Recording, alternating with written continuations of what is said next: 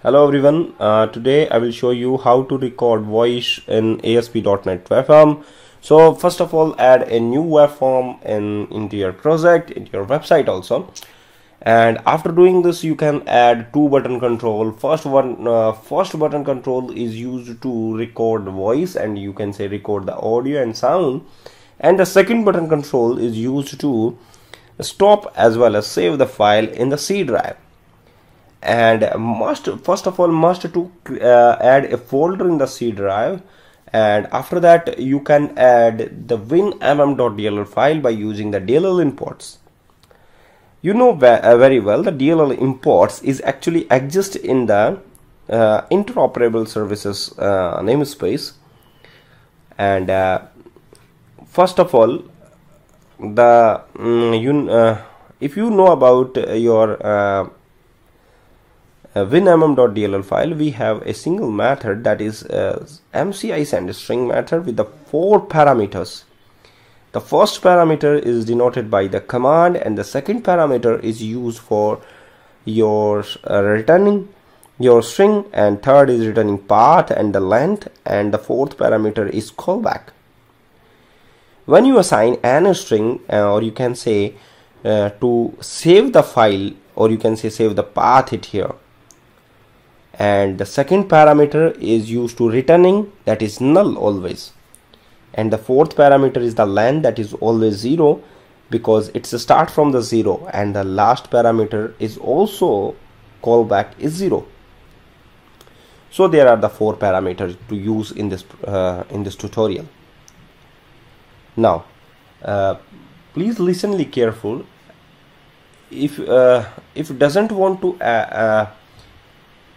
if you want run the file, or you can say create audio file, or you can say record audio and sound by using microphone, so must to add MCI send string, or you can say call the MCI send string method in the constructor, because the first your file, or you can say your class, when load, your MCI send string file is also loaded with the following parameters. So you watch this and learn many more things about winmm.dll file. So here we have 4 parameters, that is command, string builder, return path and callback. Okay, now open the system so you can give the proper message. Open new type web audio alias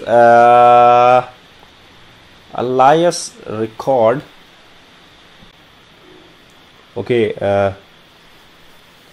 open type audio waveform alias record sound null in the returning string, and the returning path is also 0, or you can say the length of the returning path, that is 0, and callback is also 0.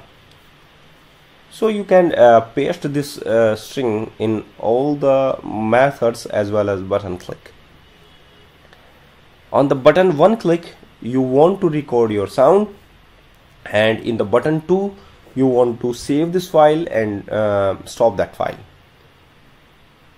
So in the page load, first when we click on the button 1, then automatically call, that is button 1, and initialize that string, initialize that MCI set string with the recording for the recording, so record sound. So you can watch it, and please subscribe my channel, and also like this video and subscribe my channel, don't forget it. Please I request you, and please again I request you, please subscribe my channel. Thank you very much.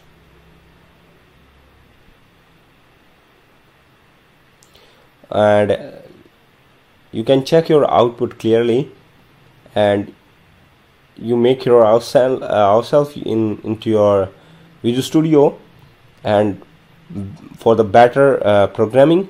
Thank you very much.